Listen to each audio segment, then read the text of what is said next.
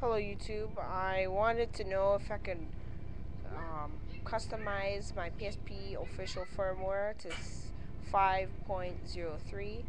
My firmware is actually about 6.20. Now I'm going to show you that it's 6.20 right now. So just give me a second. I'm just going to block the MAC address.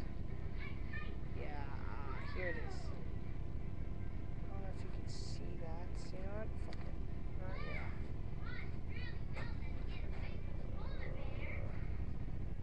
6.20. And I'm trying to find out how to downgrade it because all the stuff I've been using is not very helping, and I can't do it. So I tried, and I've been trying to find on YouTube, but I can't find it. So if you can find a way how to downgrade it, then I will be very happy. And because as soon as you have, okay, for people that are wondering why I have this video, on version 5.03,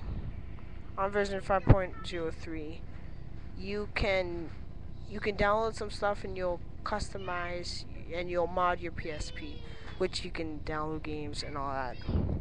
Now, as soon as I have because my version is too high, every time I try, it says, "Oh, it's too high. There's no need to download." But maybe you have to, like, after you connect it to your computer, is there a way you could like delete it and then download it again so that it could be downgraded? Because mine is 6.20, the latest version. I think there's a newer version. I don't know, but I just recently downloaded it and it's not working. So if you can help me, I will greatly appreciate it. And please, I've been trying to. I've even downloaded it onto my computer. I'll actually show you my computer right now. Hold on. So look, I have a Windows XP Service Package 3. Yeah, and I have it right here, as you can see. See, and I'm trying to, but it's just not working out for me. Well, if you can find a way, I would greatly appreciate it. Okay. All right. Thank you. Bye.